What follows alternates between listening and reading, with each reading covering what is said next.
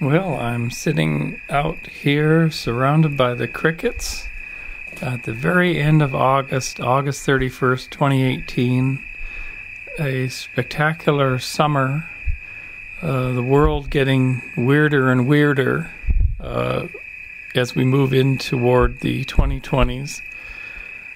Me kind of becoming both a hermit and a public figure out there doing a lot of talks about the origin of life and space and engines of creation and healing arts and things like this. But at the same time, in a sense, wanting to be Gandalf finally in his wizard's keep and shutting the world in all its weirdness out. So I'm running this kind of dichotomy about that. So more on that in the future. But here in the neighborhood, it's been hot and cold and big fires in here in California. And I took an opportunity to go and see my dear old friend, my oldest friend here, Allan Lundell, who has a hot tub up on top of what they call Future Peak, and he's Dr. Future in the Dr. Future show. And you've heard me and Allan many times on the Levity Zone, and we really had a wonderful reconnect after many months in the tub, and I brought him up to date on Shepard, on our balloon bag the future asteroid capture spacecraft, which you've heard about before from me many times, but it's really advancing now. After years after the TEDx talk, it's now advancing. I met with a team back in the East Coast last week who were interested in funding a CubeSat flight to actually demonstrate the key parts of Shepard. So we sat in a hotel, had a bowl of clam chowder, as is traditional for the Shepard project, and I then drew out this bag capture or test of a small meteorite as a stand-in asteroid on a CubeSat mission for low Earth orbit for this new crew. And we'll see where that goes, but that's very hopeful. Those kinds of things can happen in a couple of years, and they're in orbit and transmitting video and showing how you might manage a little pebble, a pebble in an inflated bag. And then Allan and I dove out of head space, back, trying to find our way back to heart space, to softer matters of the heart and of being here now, rather than just talking ideas, to give you a little bit of relief as listeners of the Levity Zone. And I talk about a little bit about my practices of turning my head off in the morning when I get up and it's just racing. The worry about getting things done kind of dread, and the kind of breath work and work that I do to go back to peace and presence and the smell of the fresh morning air and some bliss and time slowing down. And you can do this too. You can shut the system down, tell the mind and the worry meter to just take a trip down to zero for a bit and allow the rest of your system to express and just be. And of course, we then drift back into space subjects. What else is there to talk about? Because I just come from NASA meetings back east where we talked a lot about life on exoplanets and origin of life chemistry and things like that. And so I was full of it, literally. So we went back to that and ways to settle the solar system and back to Shepard, of course. But as Allan said, well, it's nerdy stuff, and it is. And it's something we like, and I hope you here as listeners of the Levity Zone like it too. So without further ado, here we are in the bubbly world of the TubCast number 4 with Allan Lundell, Dr. Future, and your Dr. Bruce up on Future Peak.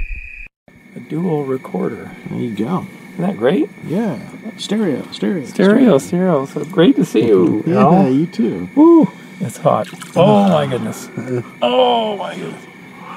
So this is going to be TubCast number 4 or 5 or The levity zone. in the levity zone. All right, out here high atop Future Peak. Yeah. And Alan and son have just returned from Quebec. Quebec and Ontario. Quebec, ça fait. That's it. And you have been Rhode Island, the last place you were at, right? Rhode Island, and I met with two fellows who are interested in developing Shepherd. You put it in a baggy asteroid project. Put it in a baggy asteroid project. And, and one of them, who's a wonderful fellow named Mac, who's interested, he's a wealthy construction guy. Yeah. And he's a space aficionado and very knowledgeable. And he wants to fund a CubeSat. CubeSats. Yeah, I just did a story on a CubeSat. Okay. Art. There's a CubeSat art that's going up now. Giant mylar balloon that glints in the sun. I saw that. Yeah. Yeah, we had a big, lively discussion last week about that. Some people think it's schlock. Others think it's, great art. So the CubeSat for Shepherd, which will do something real, we came up with a design which is simply attach an inflatable bag onto the CubeSat that has a meteorite in it already. Yeah. That Peter Jenniskens will give us from his collection.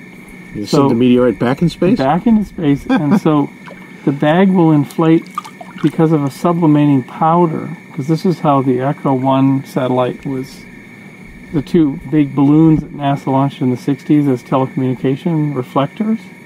They're called Echo 1 and Echo 2, and those were filled with a gas just coming out of a powder, not a canister. Powder? A powder. You heat up the powder and it releases gas? It releases gas. And so, super simple, the CubeSat, which is only 10 centimeters on the side, has communications and stuff, an antenna, and a gyro to stabilize it, and then almost like a lunch bag, inflating, releasing a little, we call it a nano-neo, or a miniature asteroid, which is from space originally, and it'll be floating around inside the bag, and on 4 corners or 5 surfaces of the bag there'll be cameras, lights, to measure the distance, because the rock will initially be tumbling and bouncing around inside the bag. You're going to try to stabilize its, de-spin it and all that? Yes, so what we can do is take little laptop fans, with tiny little ducted fans that laptops have. Yeah. They're very efficient and they're very reliable. And each one would have its own batteries. It'll be a blister with a camera light, a laser rangefinder, and this little ducted fan prop that can push a little pulse of air into the bag, into the Shepherd balloon. And so if the nano-neo is on one surface, you can actually just run these little fan bursts until you lift it off, and then run the fans until it's centered. Right, so you have an algorithm that can give you the right combination of fans to push the little... Yeah, or allow people to try to do it from the ground like some game of 3D space pong. Yeah. So it'd be like space pong. Seems like it would want to constantly bounce around, just on initially thinking about that. Yeah, and so the challenge would be to center it and stabilize it. And then when you do get it to that way, it'll be literally like astronauts in the space station. They sort of they spin objects for the camera, and they have blobs of water. They do it all the time since Apollo. They've been doing that. Yeah. That reminds me. Can you also do an experiment on the space station? You could, but then you'd have to get it all through the approvals process. Oh, I see. So it's a big deal. It's a big deal. Yeah. So if we can get on nanoracks or something like that and get something built, it could fly in a year or two. And literally, we would have video of a little asteroid inside an enclosure being managed by gas. Super simple. Yeah. Which is the whole idea. And Shepherd is that scaled up very large, where you capture the asteroid instead of bringing one along, and then you encapsulate, and then you manage it with gentle wafts of gas. Well, I think you can get on a CubeSat for $50,000. But to develop all the tech and test it, you'd probably have to send a handful of them to get one to work. All right. So, I mean, the solar sail, light sail, they had a mission loss on the first one, and then they got the next one to work, and they're doing the second one now. So it took about 8-9 years. Well, wow, it's... Yeah, it took a while to perfect the solar sail. The Planetary Society did that. Oh, good. Yeah, that's right. That's good. Wonderful project. And Light Sail 2 is going up, I think, this year. Really? That's a citizen science project? Yeah, it's a Planetary Society with donors and crowdsource, and that's a real model for us, actually. So we could crowdsource Shepherd and get people to donate and raise a few $100,000. It would go a long way. Yeah, I did the drawings yesterday of the bag design. Oh, fantastic. Yeah, I did the drawings, and I've sent it out to the group, and we could crowdsource it, and our good friend Mac might be able to put some money in, and we need to find aerospace engineers, build a prototype on Earth, and try to inflate it, put it in a vacuum. Yeah, stick it in a vacuum, try to inflate it, just make sure all the systems work. Right. Yeah. Key element. Yeah, probably make several generations of the bag and inflating gas and then the internal sensors, and because you could suspend a little pebble from within it and you could test it with just a suspended pebble. Right. Yeah, I can see that. And you could turn the pebble and you could swing it back and forth and test it. It could easily be done just in a vacuum chamber. Yeah, just test the whole thing ahead of time. Huh. So this would be sort of a proof of concept idea on the CubeSat, actually in space, and from there you could apply for the budget to get the big one. Yeah, so then what you do is, that YouTube video would stand for years, and eventually, that would build interest, like, oh, this is what it is, and then a larger investor would have to come in and start investing long term, because you need a couple of decades to perfect the technology. So you can initially do a mission to go and get some space trash from orbit that is where it's a known location. Right. Capture it and then bring it down and maybe deorbit it or just bring it out of where it is, clear the area. Uh-huh. Or you could encapsulate a satellite and move it with gas pressure for servicing. So bring it from one orbit down to low Earth orbit where a crew could go and service it. Now, would you be able to duplicate the capture process with this model as well? You wouldn't be able to do it with this one. It's already got the rock inside. So that would have to be another process. So the next missions beyond it would be the fetch missions. Because all the themes in Shepherd are dog themes. Go get it. Go get Shepherd, right. Go get it. And so fetch would actually release an object. Yeah. And then go and encapsulate it and capture it again. Do it multiple times with a seal closure and try to manage it. So that would be the next stage for a scale model, a really small one in orbit. But then that would develop all your basic technologies. And you might have to fly 5 or 6 of those to really perfect it. And then gradually get bigger. And then when you're ready to get a large object, you could throw one out of the space station, bring it back to the station, and then the arm would grapple onto your vehicle that has the object that's been retrieved. So it could be almost like a bubble drone that goes out and catches stuff and brings it back to the space station. Right, exactly. You're right, it's a drone technology, really. And then you send a mission to determine an orbit of a real asteroid, and that could be an object in what's called the Trojan point, which are the front and back of Earth's orbit. There's collections of these objects are probably accumulated there.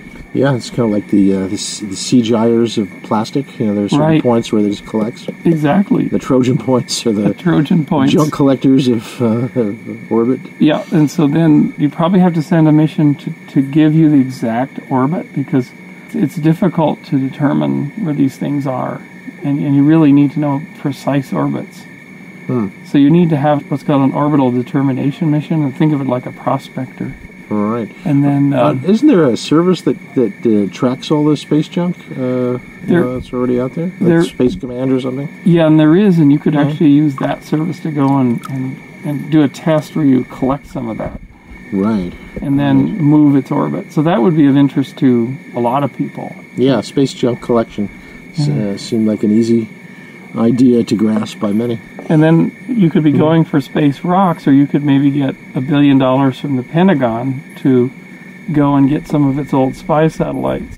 They don't want anybody else to see it? Or that they want to service, because the Pentagon's very interested in satellite servicing, but they've got all these proposals for like robotic systems that do robotic servicing. They're really big and complex. Yeah. So Shepard, and this is my friend at Lockheed Martin told me that Shepard would be perfect because it would encapsulate a large satellite that could be the size of a school bus. Really? And and then my friend at Lockheed said, well, if you can go and envelop a large satellite, like a keyhole satellite, yeah, and you might be able to grapple onto it, but better would be to try to manage it with gas, because you have a big solar collection surface on the outside.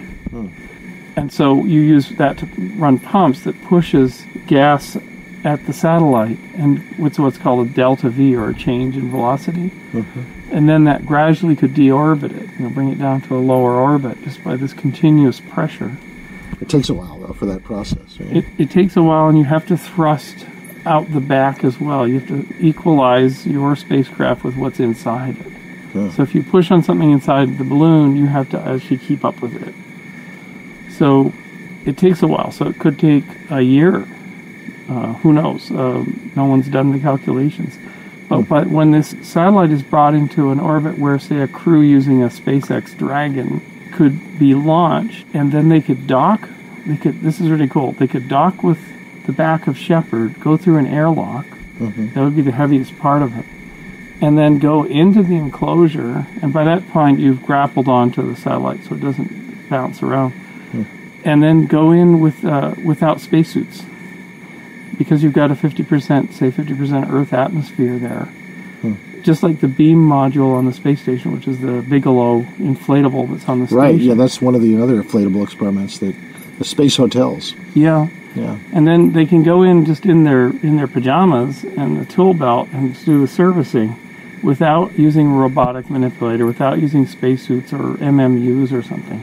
And then they could, potentially fuel it or replace modules, and they would put more gas into Shepard because that provides thrust, and then they would just take it back out into its intended orbit. So a transporter unit.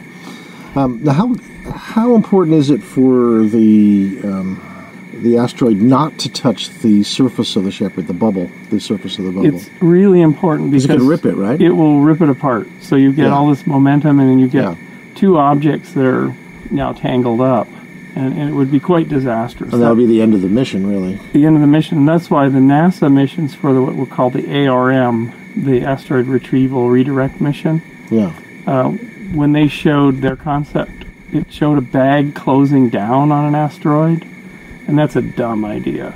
These things are usually rotating, they're usually tumbling and spinning a little bit, like 1 RPM. So if you close a bag down, now you create all this force on the object, and so loosely held boulders start coming off or moving around, and then the spacecraft is whipped around because it's now attached to something that weighs far more than it does.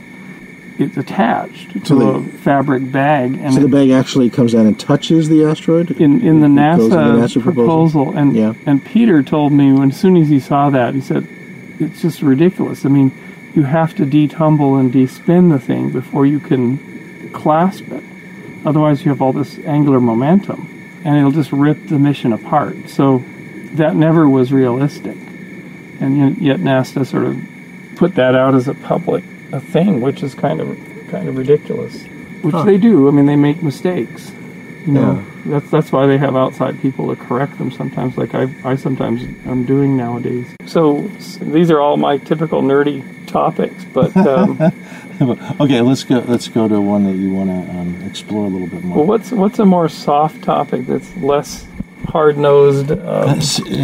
What's an easier one on the human heart and the human soul than this stuff? Okay, well, there's quite a bit. I mean, we're looking at how to, transition to a world where we're at peace with each other, right. And don't have these constant wars going on, and And then the conflict on social media, which seems to be like a war zone a lot of the time. Yeah, the war zone. Why can't we all just get along? Are we biologically programmed to do this?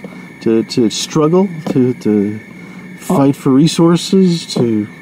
Well, I think it probably goes back to, in a sense, we're all in a network that triggers our needs, our desires. Advertising is supposed to trigger desire, guilt, right? So we're constantly hammered by we're not good enough, right? So that's one terrible thing that most people are facing. They feel like they're underachievers, and they're being extracted from by the system all the time. Well, yeah, it's because we're programmed to believe we're born in original sin instead of original bliss, I think. Right. There's something wrong with you right from the start.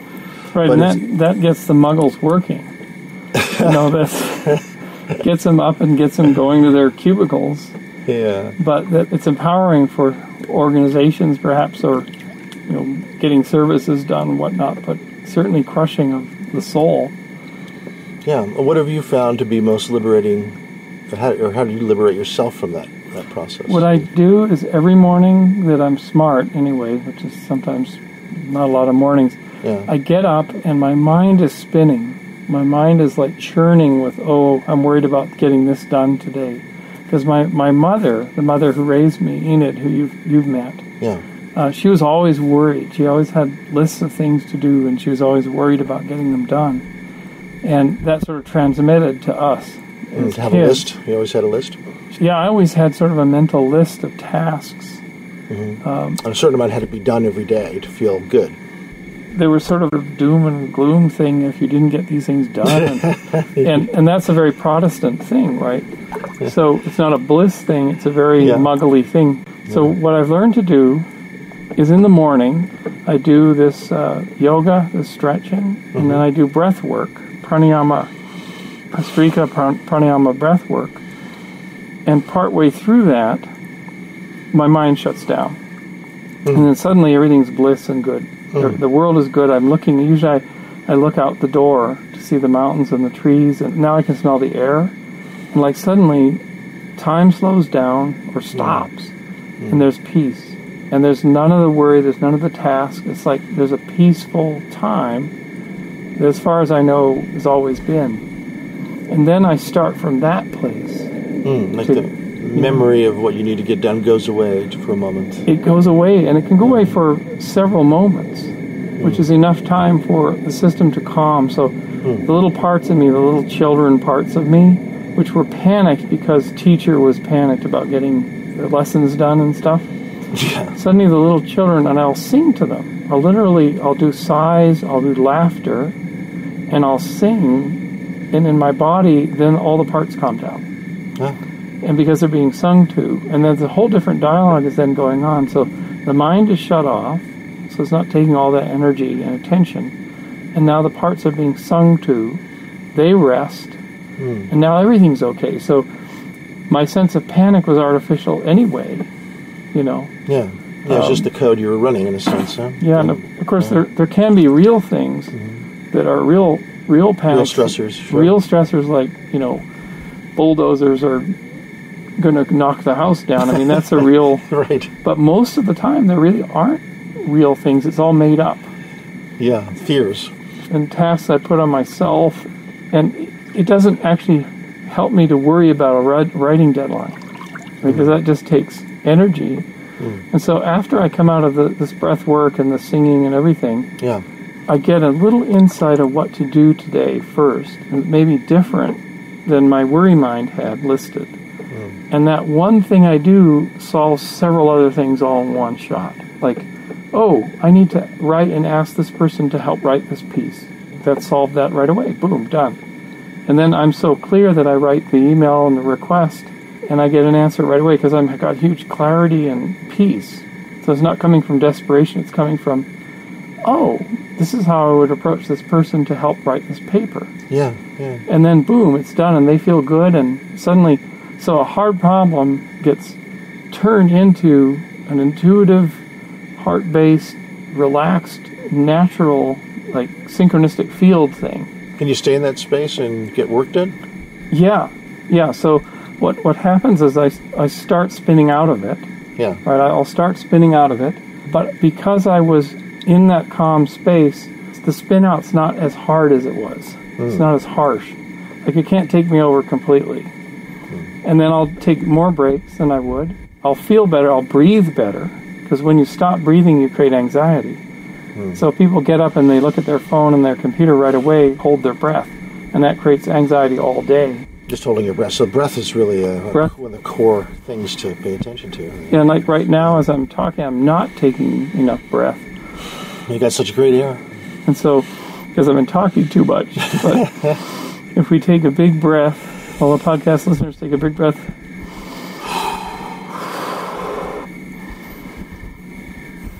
So you see how I've slowed down a bit. So I'm not, and it's better.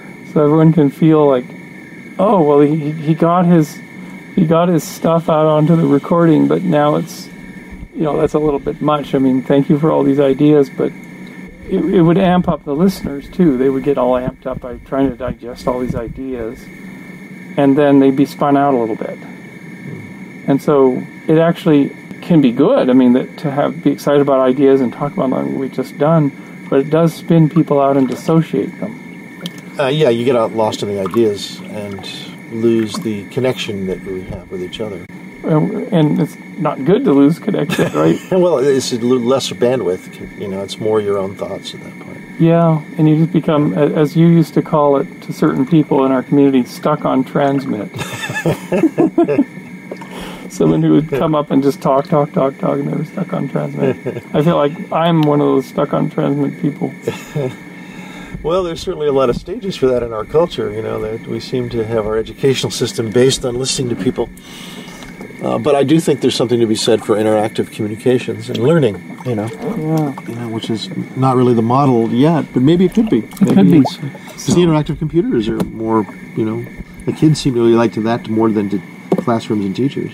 Yeah, I think they get stuck in mental state because computers are so visual that they get stuck up in their heads a lot of the time in a visual kind of a thing. Yeah, they have the interactivity, but they don't have the heart. They don't have the heart. So that's where a living teacher, one-on-one, helps. So where does our civilization go if we become all Spock's brains? Well, there's a sci-fi story. What do we do? And I've just come from this NASA thing where I was a Spock's brain for 5 days, so that's why I'm... apologies. Yeah, apologies, listeners, because you can see that I'm still spun out into Spock's brain mode. Well, there's nothing wrong with it. It is what it is. Right? It is what it is. Yeah. It was fun. It was an experience. My goodness. Yeah. Yeah, and you bring these other levels to the conversation there. Your California experiences. Yeah. Which don't even need to be said. They're just implicit in your presence. Well, I bring the visionary state to these large kind of system thinking. Like, what do they call out-of-the-box thinking in the East Coast? Because they're all in boxes? I don't know. Well, everyone has their training in their professions, and it's kind of isolating in some ways when you say yeah. They're all connected, like branches on a tree, but they don't necessarily cross-pollinate, right, as much. And these events allow that to happen. Yeah, and you get a real bond with people. I mean, there was a lot of emotion, and there was a lot of humor and jokes, and not at anyone's expense, just about the whole complexity of the process of the audacity or the absurdity of trying to figure out the origin of life with all these experiments, right? And mostly we don't know, and so it's like the experiments. Well, it's called hand waving, in science, when people are waving their hands back and forth. Maybe something will happen like this. That's right. Or those guys at the blackboard where the equations end, and they said, and then a miracle happened, and then the equations go on, right? We just don't know. Just give me one miracle, I think Terence used to say. Right? Yeah, just give me one miracle. Right? What was that? He was the Big Bang, right? And I don't know. Did you get into any cosmology with these guys in your spare time? You talked about stuff like the Big Bang, or a little bit, yeah. Origins of existence itself. I did with Terence. Well, Terrence, but I'm talking about the scientists in Rhode Island. Oh, not really. No, it's very dialed into what's in front of us. But we did talk about innovative space architecture. So I talked about Shepard to a fellow who's working on OSIRIS-REx. Oh, yeah, I just did a story on that. Which you just did a story on. Yeah, it's from Belus. Is approaching the asteroid Belus, right? And it's Bennu. Bennu, that's it. And it's collecting samples. Yeah. And taking them back to Earth. One of the fellows I met was one of the principal investigators. And I've known him for years and years, like 8 years or so. And I said, how's it going? And he said, we're on final approach. Wow. So literally, they don't know what Bennu looks like up close until they get up close. So the Hayabusa mission, which is Japanese? Japan... They have one too that's like that. And it's coming... They're arriving at their target in December. Yeah. And if there's a huge number of boulders that are peppering the outside that have attached themselves to it, it can become problematic to get a sample. So they just don't know where... But they have their choice. I mean, they can go... They have this foot or this thing that will go down and suck material in. Really, like a little vacuum? It's kind of like this circular probe that will go in and pull material in. And because they have to put it in a capsule, and then that capsule has to, at high speed, it will re-enter the Earth's atmosphere and get picked up. It's a great mission. I mean, it's. So they're having a capture mission. We're having one. Yep. This is the era of asteroid exploration. So then there's also one, New Horizons, gone out to Ceres and Vesta. And Ceres is like a protoplanet. It's mostly waterized, or largely a large amount that has more water than the Earth does. I think it's a few hundred kilometers across. But it contains more water as ice than Earth does at the surface. Well, as an origin of life researchers, what would you look for on the asteroids? Water? You look for the building blocks of life. So amino acids, fatty acids, or carboxylic acids. And these are emergent things, or things that are found regularly found on asteroids? Yeah, they're made in cosmochemistry. So they're made in dust clouds in between stars.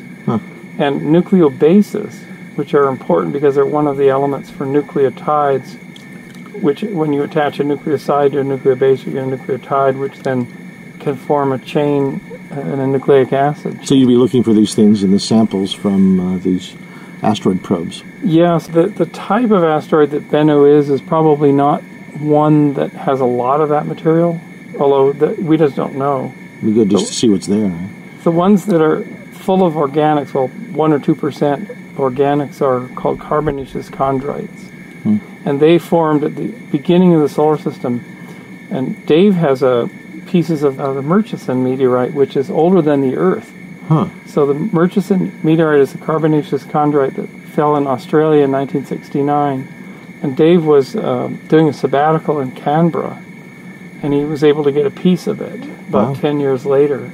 And we have it in the lab. And they're very, very extraordinary because you can grind up an interior space, grind it up and put it in solution. It forms membranes immediately. Really? Yeah. Really? And it's older than the Earth? It's 4.6 billion years old. It's just older than the Earth. So it was formed as the accretion disk of the solar system. So here's another cool one. At this meeting were two people who study exoplanets. Oh, yeah. There's quite a bit going on in that field. Yeah. So what was exciting there? Well, the Kepler mission has found, these... They're still processing data from Kepler, even though it's no longer giving us new data. Yeah. But there's tests. There's tests, and there's other missions planned, and it's a golden age of these exosolar systems. So I sat at a table with a young researcher from University of Washington, and I said, we have a model for how life can start on land, what are called subaerial, or beneath the air land masses, and it can spread into microbial communities like it did on the Earth, from the land into the sea, and then gradually change the atmosphere, putting oxygen in, removing some things, until you can get complex life. And that could take billions of years. But we have the first real testable model for the origin of life now. And that actually informs the exoplanet search for life. So, for example, if you know that you're in land-based pools, you know the kind of energy available. because the star is emitting the energy that you're mostly using. And these guys can actually tell through these glints, these little flashes, potentially where there's ocean on the surface of these exoplanets. And they can actually work out the changes of intensity of light coming through the atmosphere that might tell them there's continents there too. So there's ocean and continents. Because there's continents, then they can look for signs of life. But the way you would tell whether an exoplanet has life on it is you'd only be able to do it if it has complex life that has changed the dynamics of the atmosphere, changed the composition of the atmosphere, which might be imageable. Or some gases that it made like biological life, like methane sniffers. Methane sniffers, oxygen, free oxygen, and that complex life will keep a planet habitable longer. That most planets become uninhabitable at the surface, like Mars or Venus. See, so it's anti-entropic, if you will. Yeah. It's evolving rather than slowly decaying. Right. The planet that have a dwell time is longer can keep its surface water longer if it has complex life. And it may be a general principle that if you don't have life, you can't keep your surface water, because you need a dynamic system. So you look for planets that have the most complex chemistries then? Yeah. So the chemistry of Titan can be very complex, but it's super cold. So it's not going to have life. It's probably not able to have life. So it's a cryochemistry. So it's a organic petroleum atmosphere. So wasn't there, you used to go to Contact, right? Contact yes, Consortium. Still do, yeah. I've been to a couple myself, and it's not unheard of to create life forms that live in the atmosphere of Jupiter, right? And stuff. Imagining that, yeah. Now, looking back on that, is all that purely imaginary? It's purely imaginary. An advanced thing that could fly. But you can't get molecules together very easily in an atmosphere, so you can't start life in an atmosphere. You can't start life in rock.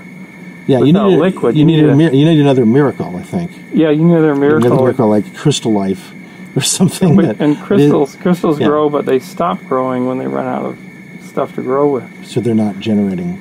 And ironically, life uses a liquid crystal called lipids. That's your cell wall, which is a form of crystal, but it's liquid. It's like a liquid crystal display. But geology uses solid, hard crystals to grow.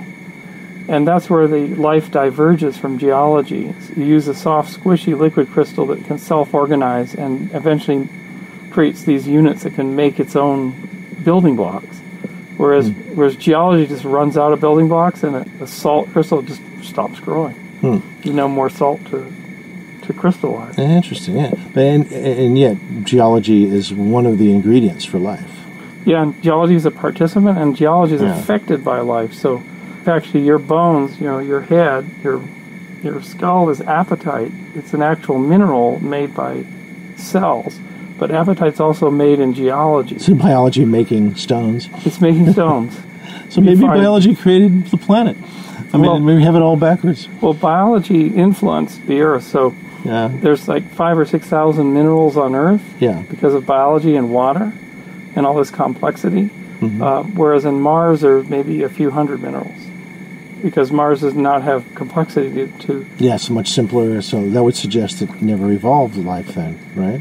Yeah, I'm going down to the Mars 2020 landing site meeting in October. It's the 4th meeting. It's our final vote. 3 landing sites left for this big rover that launches in a couple of years. And we have one shot at finding evidence for life on this mission on the surface. Interesting. And I'm on the Columbia Hills team, which is unlikely to be selected because we already visited it with a rover, the Spirit rover, which found evidence of an old hot spring there. Right, where the hot springs would... Yeah, but my understanding is that they're all excited about water at the poles, and they probably want to check that out. Well, these missions will go to the equatorial region because that's their profile. Oh, really? So this is an equatorial launch? Equatorial mission. Big, heavy rover. So there are 2 other sites. One is sort of an escarpment called Northeast Syrtis, and the other one is called Jezero Crater, and it has basically an outwash fan delta that was emptying into a lake in the crater. So the delta's sitting there, and there's no water in the crater anymore. And I think that will probably be chosen because they can land on that. They can drive all over and see different boulders of different ages and types. So they have lots to look at. Yeah, they probably won't find evidence for life because in just random boulder fields on Earth, you don't find organics and you don't find evidence for stromatolites. Yeah. But you find them in these escarpment or cliffs, formations formed by hot springs. Oh. That's what does the preservation of those textures. Are they going to be launching a drone on this one? Yeah, they added a drone, so that's an exciting kind of crowd-pleasing. Yeah, I mean, maybe you'll be able to discover caves, Well, it won't fly very far, Yeah, probably won't fly as far as your drones. Yeah, well, the atmosphere is 100 times thinner, right? Right, and there's frequent winds and dust devils, and so it'll be quite a thing, though. I mean, it'll prove that can work. I wanted to add a rock hammer. Right, are you still suggesting that to them? Or? No, it's far too late. But when I was in New Zealand, I mentioned this to Tara Jokic, who's our young and upcoming geologist. Tried and true geology tool. Right. Basically, the rover doesn't have the typical geology tools you'd use if you went to the field. What do they have? A laser? They have a laser. They have grinder? A coring thing that can pull a core out of a rock. Okay. Put it in the sample cache. They have a drill. Okay. But those things will all kind of grind up the surface, and you can't see a fresh surface of rock with that. So if I went to the Pilbara, I would take my geopick, they call it, and I'd breaking rock all the time and looking at the broken faces. That's how geologists work. Right. Well, I guess you have to work a little differently because you don't have that tool. Well, the rover probably can't detect stromatolites because it doesn't have that tool, right? It doesn't have that tool. Unless you can figure out a way in which the drill can find it, or well, it's unlikely. So about a year and a half ago, I woke up in bed realizing we can't break rocks on Mars, and I went to see people at Honeybee Robotics, and I drew it out. This idea of a percussive driven by a spring, and they actually pulled out a Venus drill that they've already developed to go through the rocks of Venus, and it's like jackhammer. So jackhammers are springs that get compressed up a camshaft, and then they drop off the camshaft, and they drive a point down. So that's how a jackhammer works.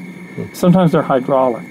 So we literally sort of sketched out a little one that could fit in the carousel and be picked up by the hand. So I showed this to Tara, and she said, let me design a whole rover. So by the time she did her talk, she had drawn out in Illustrator the Geo rover, which not only had a hand percussive chisel, it also had the idea I had, which was a strike hammer that comes off the bottom of the vehicle to break a slab underneath or a rock. And she also had a saw that would cut rock so that you have a clean face that you can blow off, and then you can do what's called mini SEM on it. And you can do a whole lot of science that way. So you don't need to ship the samples to Earth to do that kind of work. You could actually have a saw that would work on Mars easily. So I'm hoping that her generation, like she's just getting her PhD, that in the 2030s, that'll be a mission. Like she got funded to develop the instruments over 10 or 15 years, and then she's on the mission. Wow. For the Geo rover. Wow. Because that's the only way it's going to happen is a young person, a champion, taking it up. But meanwhile, with this one that's going down, what's its primary mission?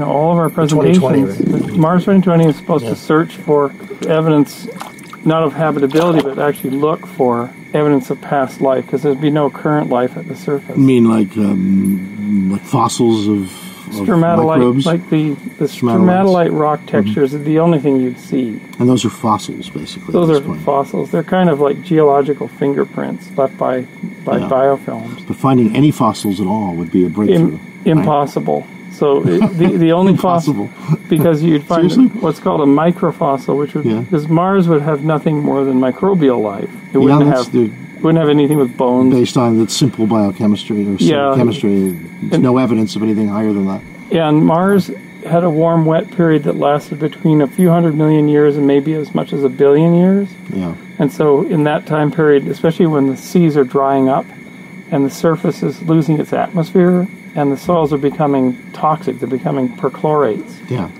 Your life is going to be in retreat. So if it started at a hot spring, it would go down, escape to the subsurface through the plumbing of the hot spring. To go into the ground to survive. To survive, and it would be in rocks with heated water, and it would just be living in the rock, just like we have. Could that be at the equator? It could be anywhere, really.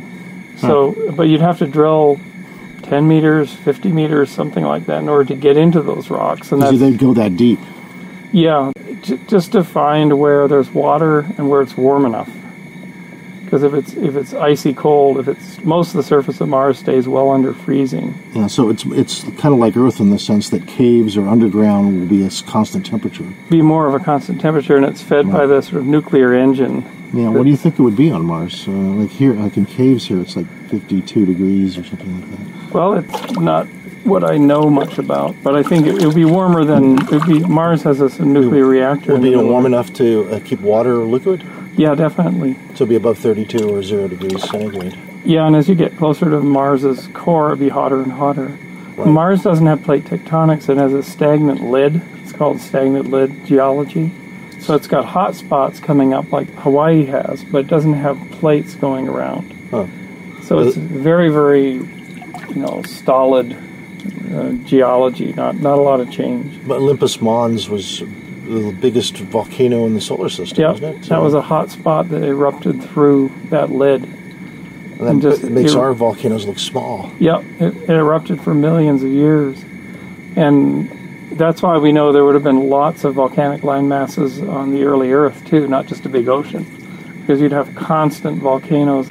As the Earth cooled, you need to have volcanoes and rifts open up to let the heat out. Huh. So if Mars did have volcanism, and it had water, it could have had hot springs. Hot springs, yeah. And that's what we found at Columbia Hills. Right? Yep, yeah. Evidence for in Columbia Hills. And that life tried to start there, and how far it got is anyone's guess. Anyone's guess. And did it get far enough to capture sunlight? Did it get far enough to make its own proteins efficiently? To replicate itself? And if it's on a dying planet, its evolution is shortchanged. Well, at one point it wasn't a dying planet, right? At one point it was a new planet. And Natalie Cabral, who's a well-known SETI researcher, thinks that Mars was already seriously leaving habitability after the first 400 million years. So about the time... shorter window than we did. Very short window. Because the atmosphere is being stripped away because it has no magnetosphere. It has no magnetic dynamo in its core, so it can't protect itself against the solar wind. So there goes your atmosphere. And yet some of Martian chemistry has influenced this planet too, right? Has there been rocks? A few found, yeah. Not a lot. I mean, there's probably Earth meteorites sitting on Mars too. Because this stuff is blown off. And so there's a lot of cross-pollination from asteroid impacts and meteors. And there's thought that maybe life could start on Mars and then head to Earth, but that's an unnecessary complication because the life that's gotten advanced enough on Mars to survive a transit to Earth in a meteorite would come to an Earth that was at a different evolutionary stage that may be fairly toxic to that life. So it's not very pre-adapted for the Earth system. And the Earth was far more viable for a start of life than Mars would have been. But maybe it had a piece to a solar system puzzle. Maybe it provided something for us. It could have, and that certainly it took a lot of impacts. Yeah, and then some of it splattered on us. Well, Venus and Mars probably all helped stabilize our orbit. And that's another question: is Venus? It was a young planet once too, right? So my understanding is that it had a runaway greenhouse effect, which made it the hell world it is now. But before that, could it have sustained life as we know it? Some models I've seen had a liquid ocean because the sun is younger and not as bright, and it would have had the same cooling that Earth had, so it would have given its atmosphere lots of moisture from cooling down lava and magma and things like this. And so it probably did have a liquid ocean, but then it was just that much closer to the sun. So that would make it hotter faster, so the ocean couldn't stay liquid.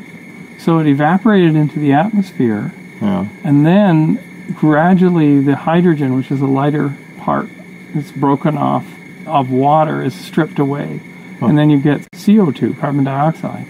And here's the problem. If you don't have liquid oceans, you don't quench all the gases coming out of volcanoes. Yeah. So they soak up all these gases. So if you have a little bit of water at the surface, not enough, then the volcanoes continually pump in CO2 and other greenhouse gases into your atmosphere, and you can never get out of runaway greenhouse. So then after a few 100 million years or whatever it might have been, the oceans are all gone. All the liquid water is gone. It's all in vapor. Then it all becomes CO2. And then it becomes a heat blanket forever. Yeah. And we can see volcanism now on Venus. There's great big plateaus and there's... Okay, well, here's what I was thinking, is that if some primitive microbial life might have evolved on Venus, I understand that some layers of the atmosphere might actually be friendly to what we would consider extremophiles, that they actually have an environment that could support some form of biological life. Well, the thing is, how do you... I mean, it's a But they would have to escape to the atmosphere, if they had developed. Right. They'd have to live up there and stay there until they mutated or evolved to handle other layers. Right, and they would actually have to be extrophiles, which means they're very advanced. So extremophiles means an advanced evolution of microbes already. So the microbe world, having extremophiles is an advanced... It's an advanced thing. That's why the deep ocean vents are all extremophiles. It took longer to evolve them. So for fragile early life, for the progenote that we were talking about, so progenotes on Venus could have gotten started, even microbial communities, but boom, as soon as those oceans were largely gone and the temperature went up to hundreds of degrees at the surface, it could have been. You're gone. I see. Yeah, so it's sterilized. Mars is sterilized by UV and perchlorates and a vacuum atmosphere. So the surface has become not just harsh for life, but sterilizing. So any life that's put there is immediately sterilized. That's a reboot of everything. It's a reboot. You couldn't grow potatoes with your shit in Martian soil. Oh. Now, the other thing, I'm researching this. I'm kind of curious about the timing on these. My understanding is that the runaway greenhouse effect of Venus, the beginning of biological life on Earth, and the massive loss of atmosphere of Mars is a catastrophic event, apparently. We're all about 4 billion years ago. Yeah. Like 4 billion years was some kind of magic number. Yeah, 4 billion. In the solar system history. 4 billion to 3.5 billion, probably. 3.5 to 4 billion years, and everything happened then. Well, so planetary formation generally happens all at once because you have this accretion disk, and then star ignites, and stuff is pushed out. The star has taken most of the material, but then the planets are gobbling it up. So that happens in a relatively short period of time. So solar systems form, but then they move around. So there's dynamism. Stuff reorganizes itself and stuff hits other stuff. And then you could come into a period of stability. And perhaps that was around 4.2 billion years ago. It's the stability, that what they call it, punctuated equilibrium? Well, more that it's like the billiard balls are no longer influencing the other billiard balls as much. Slowed things down. They slowed things down. Yeah. There isn't more material to do planet building. The solar system takes a breath. Yeah, and then it goes into a stable mode. And TRAPPIST-1 has like 5 or 6 or 7 of these small rocky worlds. It's a tiny solar system. But it's very stable because a red dwarf or a brown dwarf is long-lived compared to our sun. And something like Betelgeuse is super short-lived. Right. It could be a few 100 million years, like a blue giant. Or something that's a binary star system, that has a real problem for planets because it's a super complicated orbits. And so there's nothing stable. So planets don't have uniform temperatures. Which biology likes. Yeah, biology probably requires. And the planets can't be tidally locked to their star where there's only one side facing the star, because then one side is super hot and the other is super cold. So that only in the margins where you'd have maybe liquid water. So habitability, this is called the question of habitability, varies widely. And planets probably have habitability for short windows. And the Earth had habitability for billions of years through just happenstance, because we had a big moon, we had enough water, but not too much, not too little. We're just at the right distance. We have a circular orbit, so our temperatures are... Yeah. We have plate tectonics, which can recycle things through the atmosphere. And we had stability, so life couldn't control whether the water was kept, right? The water left on Mars, the water left on Venus.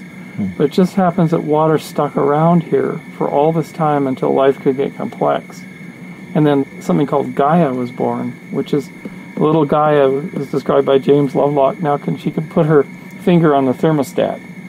So if it's getting hot because of a big asteroid impact or something, life adapts and takes the CO2 out of the atmosphere and removes the heat problem. Yeah, up to a certain point, but she wouldn't be able to adapt fast enough for Mars or for Venus. Right. So it's just runaway, and so there's a certain amount she can adapt, and Earth is just perfect for that. And when life is in its microbial community stage, it can't really do much to the atmosphere. It doesn't affect the geology much. It doesn't affect the atmosphere much. It needs billions of years to get there. Billions of years in the sort of the womb. In the womb, and then it becomes mature, and then it becomes the Gaia system. Yeah. It becomes more like a self-regulating system, which only lasts for a short period of time. Like we're coming to the end of our period. Oh yeah. Now, according to Lovelock, it's 100 or 200 million years from now, there will be too much incident solar radiation, and we're going to become Venus. We're going to flip into Venus. Well, that's why Michio Kaku says we have to become a Type 1 civilization. Right. And that's where Shepherd comes in. Yes. It survives such things? Well, in Shepherd, we make millions of worlds by encapsulating them in membranes and turning them into worlds. Don't try to colonize the surface of a really toxic, huge sink like Mars or the Moon. And turn your own little experiment into a world. Every asteroid that you capture turns into a world, and it can be harvested and turned into a bioworld or an extracting of water or volatiles or minerals. Shades of Candor here. Shades of Candor? Yeah, Candor is in the mythology of Superman. Okay. He came from the planet Krypton, and it blew apart. Right? His father sent him off in a spaceship just in time. Just in time. Yeah, to get to Earth. And one of the cities of Candor, they had very advanced science in Krypton, and they were able to put a shield around a city, a bubble around the city, and save it, right? And so they were able to save it, but they became very small in order to save it. It became like tiny. And Superman went and retrieved the city and brought it to Earth and put it in his lab in the Fortress of Solitude. That's the Superman mythology. That's the mythology of Candor in Superman. So it's a city in a bubble. Which we probably won't be able to do very easily. No, but that's our monkey imagination at work. Yeah, but I think, picture this, in 500 years, the protoplanet Ceres, or something much smaller, has a shepherd membrane around it, and it's been melted to an ocean, and it has trillions of tons of biology living in it. It's a 200 kilometers across globule lit by lighting on the outside, solar powered, and it's got zillions of life forms in there.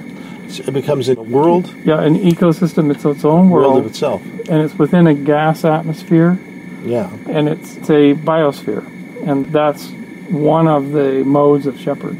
And you can send them out into the universe, see the galaxy. You can feed from them. So people who build using the Shepherd gas miner that pulls minerals out and does 3D printing through a carbonyl gas MON process will pop off these huge parts which will build Jerry O'Neill type space colonies. Wow.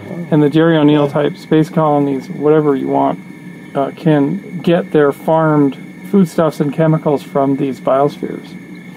And then the water, of course, and the fuels all come the same technology. So there are three modes of Shepherd. Shepherd fuel, Shepherd bio, and Shepherd miner, which mines through gas. And so it's one technology that solves all the major problems of inhabiting space, of extending human civilization into space. It's a single invention. Nice. And you don't have to land on planets. It's a lot more energy efficient. Yep. You have ideal environments that you create using principles of Earth and what we've learned in biology. And that was Gerard O'Neill's thing, the planetary surfaces are not good places to expand civilization. Right, yeah, and I think there's certainly nature will take that when there are a certain number of the populace that will go for that. Yeah, and who knows, it could be a big political change. But doesn't it mean a different kind of body, too? I mean, you talk about biogenetic engineering for ideal life forms and that live in zero gravity? Well, you would rotate the structures because we just need gravity. I mean, until we're belters. Master biogenetic engineering enough to change our form. That's a harder problem, but just rotating a big sphere or basically a Jerry Pournelle, Larry Niven kind of thing. Okay, so that would take us to a level, I guess, where we would be able to survive a mass planetary extinction. Yeah, so we would be spread everywhere. Way beyond Elon's idea, his sort of cartoon kindergarten idea of a multiplanetary civilization. So you don't want to do that because all the other planets in our solar system are toxic and huge sinks. So just create something really nice and live in it. You make worlds and you make megastructures. Yeah. Well, it seems simpler but in elegance, right? I mean, it is, and there's right now no motivation to do it. But we're working on the CubeSat anyway to demonstrate it so that in 2019 or 2020, there's this grainy video on YouTube, a thing called YouTube, that in 50 years, someone watches, and they watch maybe my TEDx talk and other talks, and they watch this demonstrator, and they actually go and they build the thing in 50 years from now. Or how about this? Yeah, that probably something like that. They listen to the Levity Zone from the hot tub, the TubCast. And they'll find out that you were putting out lots of CubeSats, and each of them were a piece to a larger puzzle, and that by the time they discover it, it's already been activated. Yep.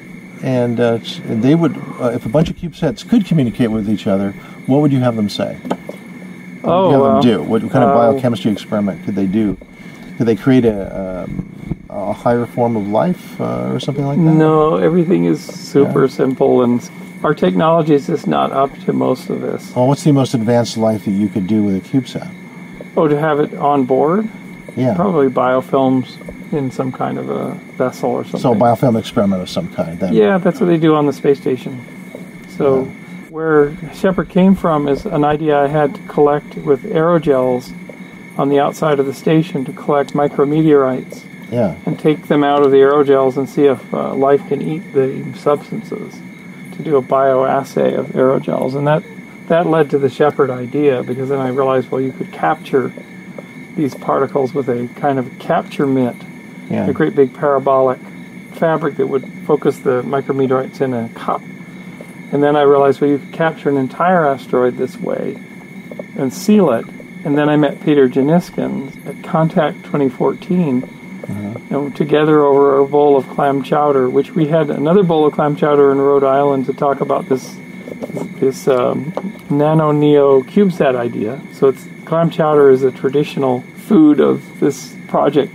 But then Peter came up with the idea of introducing a gas like xenon to manage the object, and then to move it. Right. And how do you put that into a micro-miniature form of the ship? Oh, you just, like we talked about. Little fans, right? Little fans we were talking about at the beginning. You have a sublimating powder that turns to gas and that fills your bag, and then you have the fans that can move the gas around. Sublimating powder and computer-controlled fans, lighting, and cameras. And a camera kind of laser rangefinder that tells you how far the object is, from an edge.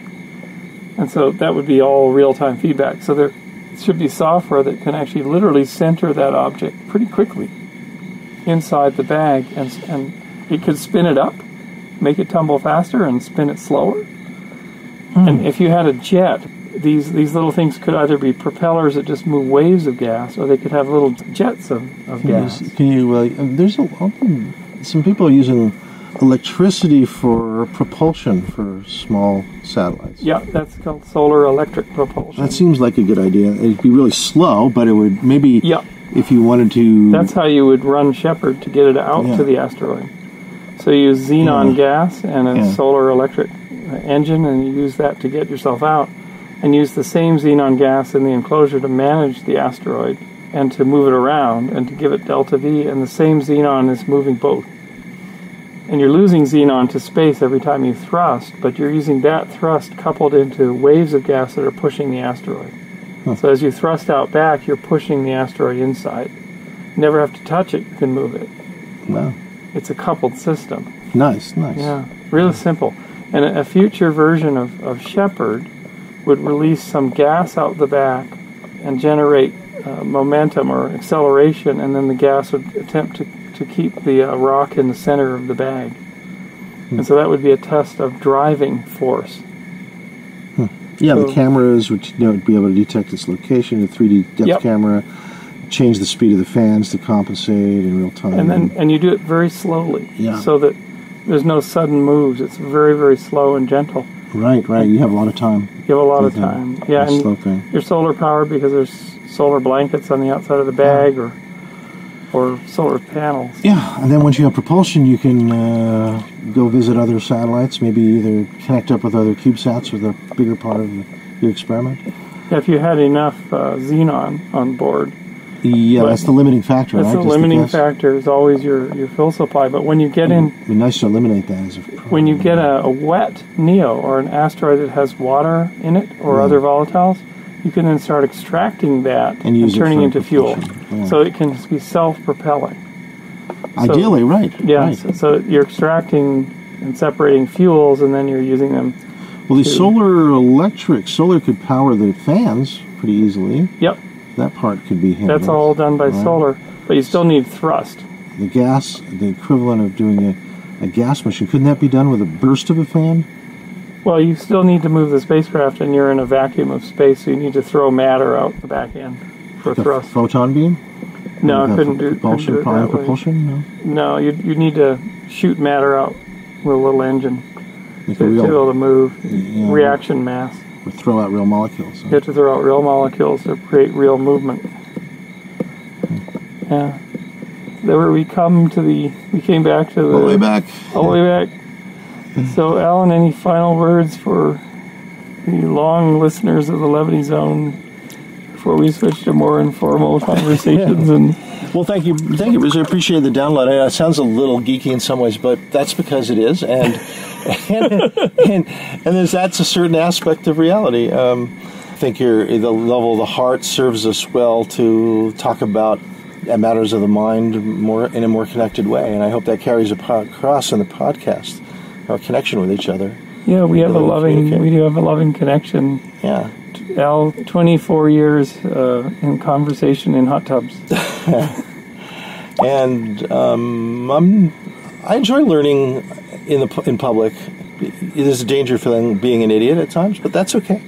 And I felt like I was an idiot all last week, but I think you have to feel like you're an idiot in order to learn, because it makes you vulnerable. Yeah. If you express your vulnerability instead of defending yourself, then you ask for help, and then you evolve and learn.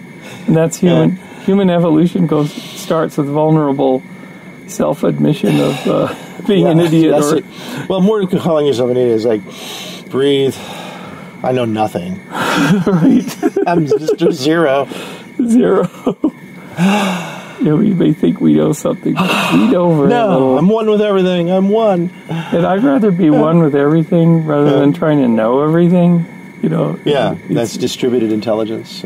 It's chill jaw intelligence versus know-it-all intelligence, which is a little bit irritating at times and takes a lot of effort.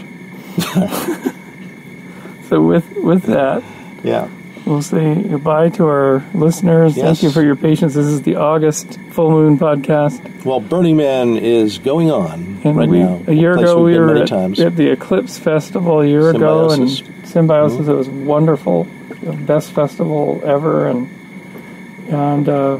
so watch for reports all fall from all these things. Great time of year, and if you want to hear more on my side, go to Dr. Future. Just search for Dr. Future, you'll find me. Dr. Future Show. It's like 500, 600 shows at this point. Can you believe it? It's been this 8 years. 8 years, and they're all online, and the ones I'm in are at the Dr. Bruce and the Levity Zone archive at archive.org, live on the Dr. Future Show. Yes. Most of the time. Yes, and I often have weird stories come up, but I ask Bruce about them, and And I've got some this week, as a matter of fact. I've yet to spring on them. But you want to hear it, Dr. Future Show. Listen in. Yeah. All right, so thanks, folks. Cheerio. Until next time on the Levity Zone.